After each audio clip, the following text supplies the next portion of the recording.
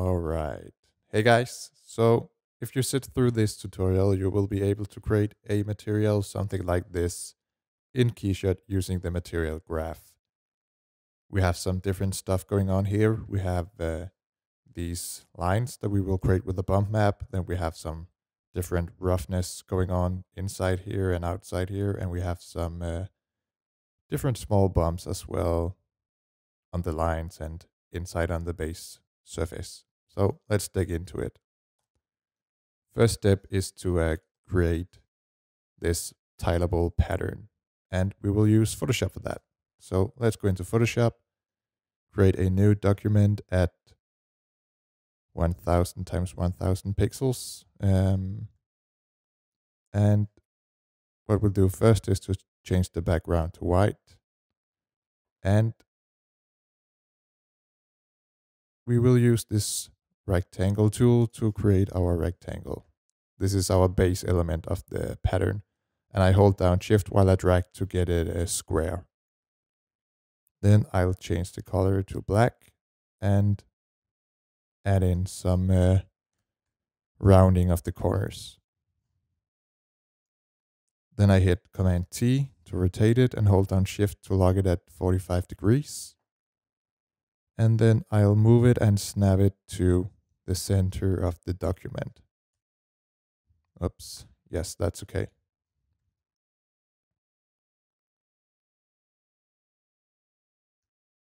From here, we want to copy this element so the panel becomes tileable. And I am by no means a pattern master, but I know this simple trick for simple patterns contained of just one single element. So what I'll do is to hit Command J to copy the layer and go to Filter, Other, Offset, and just convert it to a smart object. What this filter does is to take the layer and shift it horizontally and vertically by the amount of pixels that you type in. And because our document is 1000 pixels wide, we can type in 500 here and in the vertical as well, and it gives us a tileable pattern. So I think that the border here is too wide compared to our reference image. So before accepting this, I am going to delete this, make the base element a bit bigger, like this, copy it again, go back into offset, type 500 horizontally and vertically, and hit OK. Then I will merge the two layers together, select them both and hit Command E. And to test if this is actually tileable, we can go into offset once more and drag it and see that we have a nice tiling edge here and here as well. So it looks good. All right. So save that out, put it on desktop as a PNG and call it pattern. All right. And then I also want to save out a version that is blurred for our bump map, so we get some nice soft edges on the bump map. So go into Filter, Blur, Gaussian Blur, and add a tad of softness. I'll go for 10 pixels here. Hit OK. File, Save As, and put it on the desktop again. Let's see. Pattern, bump. All right. And then let's jump into KeyShot. Our work in Photoshop is done. Here in KeyShot, I have the material ball scene open, and I have just opened up the material graph for the material and changed it to a paint color or paint material with a black color. First step to create this material that we are trying to replicate is to drag in our maps that we just created in Photoshop. And you can do this by selecting them on the desktop and just drag them into your graph. All right. Let's work on the bump first, the main bump. So take this pattern bump texture map and drag into the bump.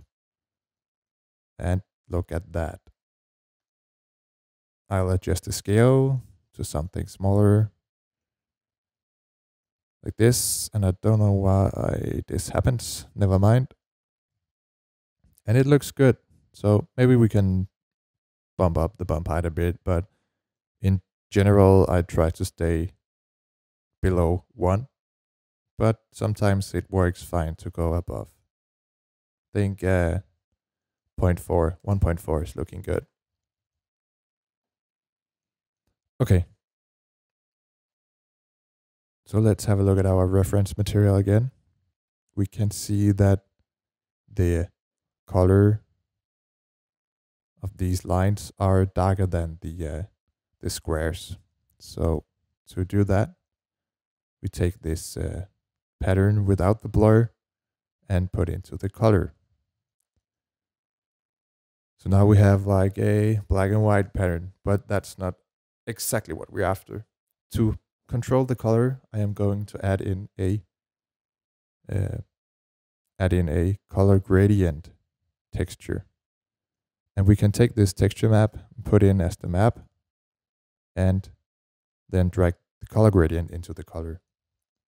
And what this does is it takes the information from this and recolor it using this color gradient. So what is black becomes red, and what is white becomes white, or this color over here. So you can see how it works like this. To get what we were looking for, I make this a dark gray, and the lines I will make black, almost completely black, like this. What else? What else? Yeah, the roughness of the lines are different than the roughness here on the lighter, on the gray areas. So to recreate that, I am going to use this texture map again and drag it into the roughness channel. And it gives us the invert of what we want. Now the squares are shiny and the lines are rough, and we want the opposite. So to change that and to be able to alter the amount of roughness, I am going to add in a color to number node.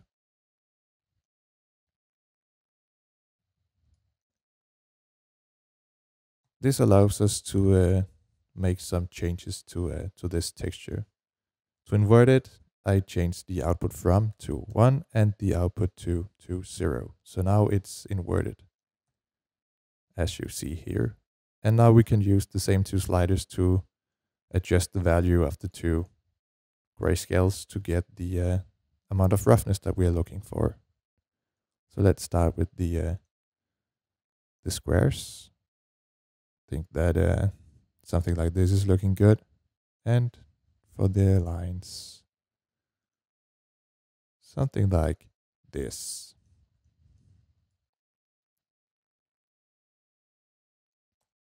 Next up is the subtle bump maps that we have on the lines and down here in the squares. To add more bump maps to this material, we have to add in a bump add node. And I'll just duplicate it because I need 2 more bump maps than we have now. So I redrag this into bump 1, and this other bump add node I drag into the bump number 2. So now we have the ability to put in 2 more bump maps. And let's start with the one that we want in the squares. For this, I am going to use a noise texture. Let's drag it in. And with a very small scale, just to add some subtle surface bumps, something like this. And for this, I actually want to zoom into the material to see the details a bit better. And I'm going to use the real-time region render, Shift Command R, to make it res up a bit faster. All right, so right now there's not much to see. So I think we'll have to bump up the bump height. So because this material is diffuse, it's quite hard to see the bumps, but they get through very clear on the shinier parts. So maybe we have to make this a bit more shiny as well to show the bumps like this. I think this is great for what we're looking for here. For the lines here, we are looking for something else. So let's disable that for now, and let's add in a spots texture and drag it into bump number 2. Open up the color information and adjust the scale to something like 0.1. Then I'm going to up the density to something like 4. Yep, and adjust the fall off as well, so the edges will not be so sharp in the bump map. And I'll distort them just slightly and turning up the levels so we get a lot of different sizes of these spots and add a lot of detail to the material. Let's look at how it looks. And I think it looks quite nice. So here we have the bumps going inwards instead, so we want that as well here. And I'll just add in a negative minus 0.1. Whoops. Like this. And let's keep it at that. So I can go ahead and enable this again.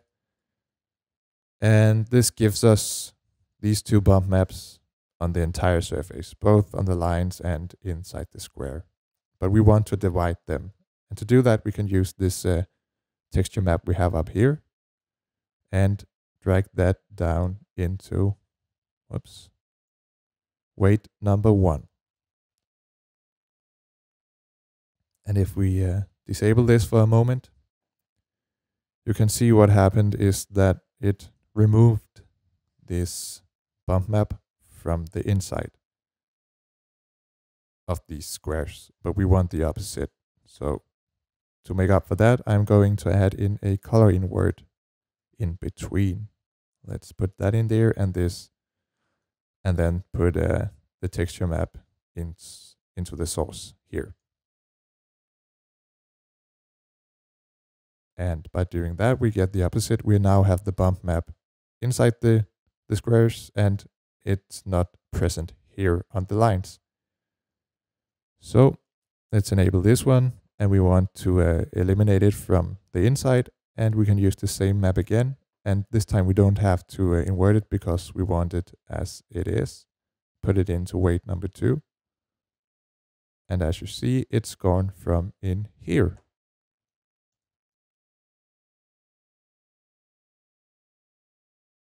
And now we have our material for now. I mean, it could be altered and adjusted to maybe get closer to something like this. It's a bit hard with the bump map to get it look this much raised from the surface, these lines. But I think that if you're not in need for a very close-up shot, it's a great way to do it.